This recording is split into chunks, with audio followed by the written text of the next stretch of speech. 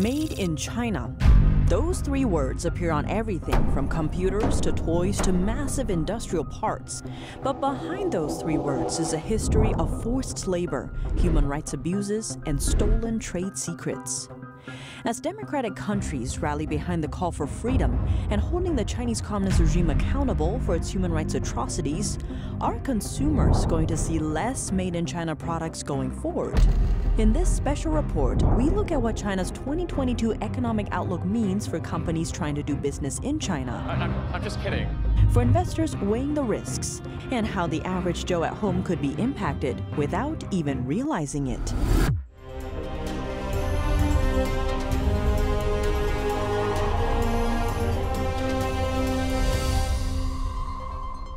Welcome to China in Focus. I'm Tiffany Meyer.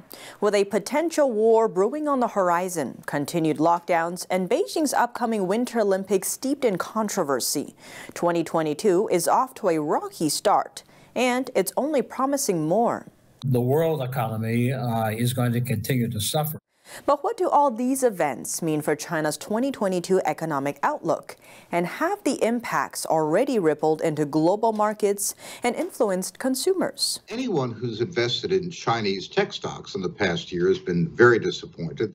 Under China's harsh pandemic measures, massive lockdowns left factories empty, supply chains stalled. At the same time, thousands of miles away in America, the pandemic led to an increase in consumer spending, most of those goods coming from China. The American consumer has been on a binge buying Chinese products. But China couldn't meet the demand. The global supply chain has shown weaknesses over the past 2 years. Consumers around the world met with empty shelves, unable to find what they needed, from daily necessities to face masks and ventilators. That all traces back to global manufacturing, and China is known as the world's factory. Since joining the World Trade Organization in 2001, China has exploded in influence on the global stage, snagging the title of the world's factory. 28% of global manufacturing comes out of China. That's nearly as much as America, Japan, and Germany combined. Those numbers come from accounting firm Global Upside in 2019. China has been able to do that thanks to low labor costs, low taxes, and lack of regulatory compliance, to name just a few. But the pandemic threw a wrench into that system. To combat virus spread, China took an approach known as zero COVID policy, which meant strict lockdowns and mass testing anytime so much as a single case popped up. And with workers staying at home, factories were left empty. We're still seeing significant backups in the ports of Los Angeles. We're seeing significant delays out of China. That's going to be a major issue going forward. Despite the massive lockdown sweeping across the country, China's status as the world's factory seems intact. It is the world's factory, and it's very big. But as we head into this new year, something does seem to be changing. There's an increasing movement in the U.S. to bring production back to the U.S. or to move it out of China. Clyde Prestowitz, president of the Economic Strategy Institute, notes some might call it a division of supply lines. For instance, companies want to be able to say, if I'm selling to the American market, if I'm a computer company that might be selling computers to the U.S. government, I need to have those computers made in India. I need to have those computers made in Mexico, which is a trusted partner of the U.S. government. But David Goldman, deputy editor at Asia Times, doesn't see that happening. And as long as that occurs, if people want electronics, and Tim Cook of Apple Computer says he can't build a smartphone in the United States, Americans will keep buying Chinese products, despite the fact that the sentiment against China is certainly as negative, more negative than it ever has been.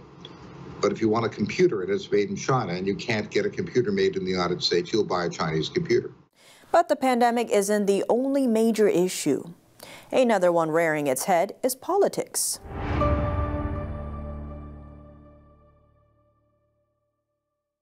To watch today's full special report, click the link in the description down below. We are working with Epoch TV, and all special reports are published there in full length. Now we turn to today's headlines. It's a bad time for travelers headed to or from China. Beijing just suspended 6 more incoming flights from the U.S. on Wednesday, all of them scheduled for the coming weeks. That's as it scrambles to contain local virus outbreaks.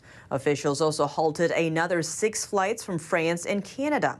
The cut marks the 70th such cancellation this year, and it's not over. Next on the chopping block, 2 United Airlines flights from San Francisco to Shanghai and 4 China Southern Airlines flights from Los Angeles to Guangzhou. Those suspensions are also primed to impact return flights in February. Before the latest cancellations, U.S. and Chinese carriers were operating about 20 flights a week. Still, that's well below their more than 100 per week average from before the pandemic. And U.S. carriers are concerned. They say they are currently talking with authorities from both countries, looking to minimize impact for travelers. The U.S. Transportation Department did not immediately comment on the matter. China in particular seems to be sealing off its borders to travelers. According to Chinese aviation regulators, the country is cutting total international flights down to just 200 a week, or 2% of pre-pandemic levels.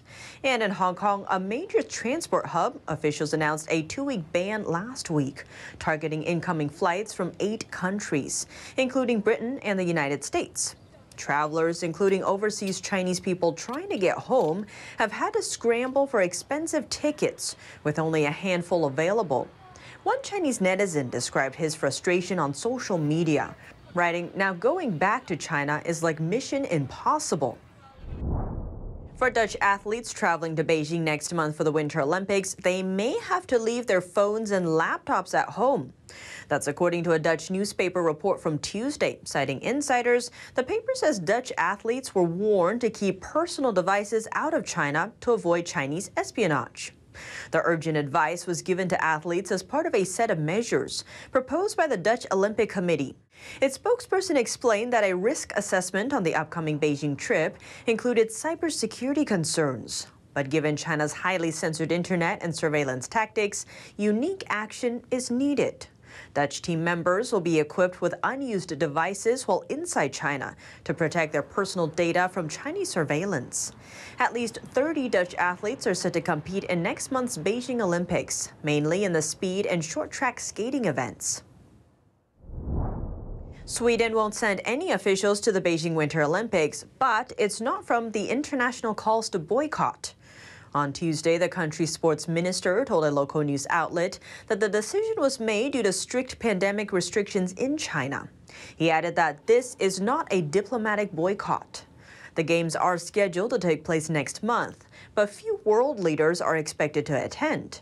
That's because many foreign nations have diplomatically boycotted the event.